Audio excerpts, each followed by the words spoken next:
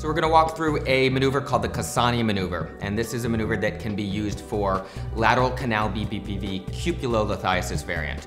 So the theory here is that the debris, the otoconia, is adhered to the cupula or on the utricular side of the cupula. So what you'll see here during a roll test is you'll see agiotropic nystagmus, which means that you'll see nystagmus beating away from the ground in a roll test. So if we're doing a left roll test, you'll see right beating nystagmus. In a right roll test, you'll see left beating nystagmus, so away from the ground. The difference between cupulolithiasis and canalolithiasis is that in canalolithiasis you have free-floating debris. After a period of time, the debris will settle down and the vertigo will stop. In cupulolithiasis, often the patient gets very, very nauseous because you'll keep him in that sideline position and the vertiginous episode will not subside, nor will the nystagmus. So if we have deduced that there is a cupulolithiasis lateral canal variant, we can select a maneuver called the Casani. And this maneuver should be very brisk and forceful because in theory we're trying to free the debris from the cupula. So let's assume here that Cassie has a left-sided cupulolithiasis variant BPPV. What we're gonna do is we're gonna firmly put some pressure on the patient to make sure they feel very stable.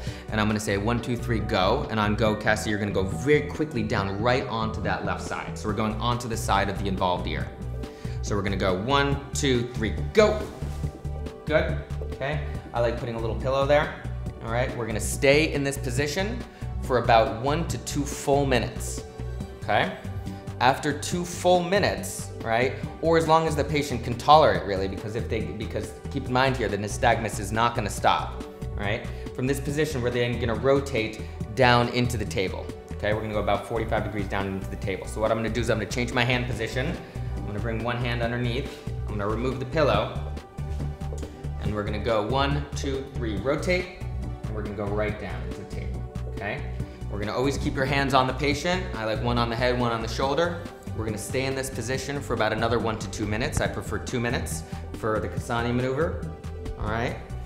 After 2 minutes, we wanna, again, readjust our hand position, and then we're gonna sit the patient back up into sitting, okay? Come on up, good, and then straighten out. Okay, and always put both hands on the shoulder, make sure the patient is not having any vertiginous episode after we're done, and always monitor signs and symptoms.